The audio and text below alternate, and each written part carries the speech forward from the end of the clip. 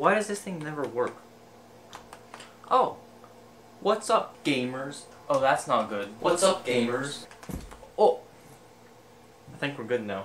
And since all of you are asking, yeah, I'm wearing a new shirt. We're almost at 500 subscribers. Only 10 more left. So, go subscribe. Only I don't even know, 5% of you are subscribed. So, go down there. Doing it right now. And what did I promise 20 videos ago? Once we hit 500 subscribers, I will reveal my right pinky knuckle. So go smash the sub button.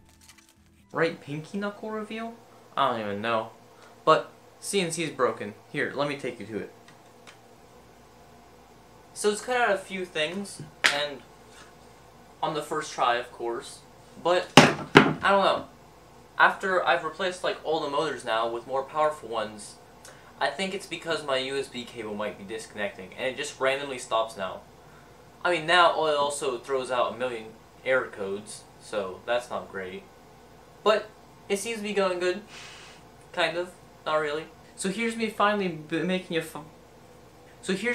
making an actual working prototype of the self-cooling water bottle I designed in middle school science fair.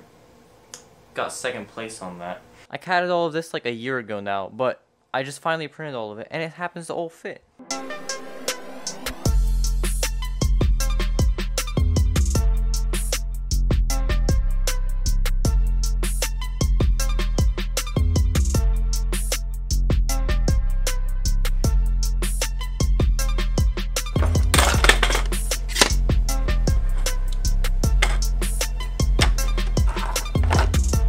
Honestly, I'm surprised how well this printed. There's zero string. I mean, you can see the voids and stuff, but it's surprisingly decent for my super cheap print.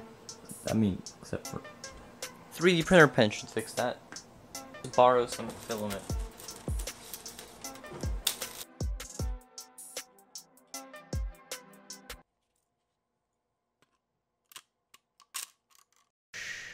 ASMR time.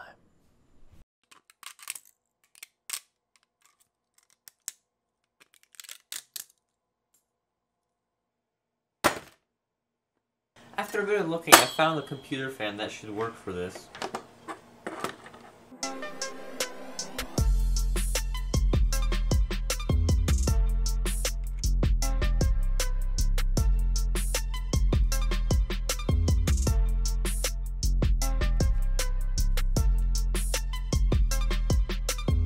I'm using precious materials on this, but I have to clean off the old thermal paste.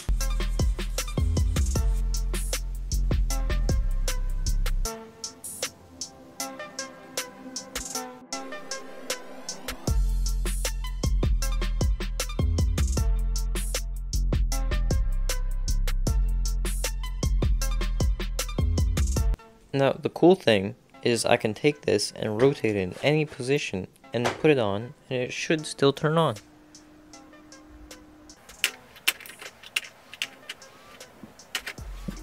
Now, this has got to be one of my most professional projects.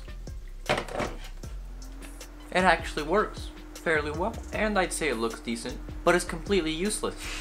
I mean, I knew it from the start, but I've designed a completely useless product nobody would use. Self-cooling water bottle. It just sounds cool. And it gives you everything you want. Heating your room, possible electrocution, flammability, possible leakage, a wire to trip on and spill your whole drink. But besides that, it's a self-cooling water bottle. That is just about the most inefficient way to cool down a drink you could possibly think of. Here, come closer, I'll tell you how it works. Okay, that's a bit too close. Okay, so here you got two rings. The outside's negative, the inside's positive, and for that, I have two springs down here that contact with those pins. Once you put it on the coaster, it turns on automatically. And now you see the little motor in there. There's a heatsink right there, and on top of that is a peltier module, which basically just kind of shoves heat from one side and puts it in the other, so one side gets cold, the other side gets hot.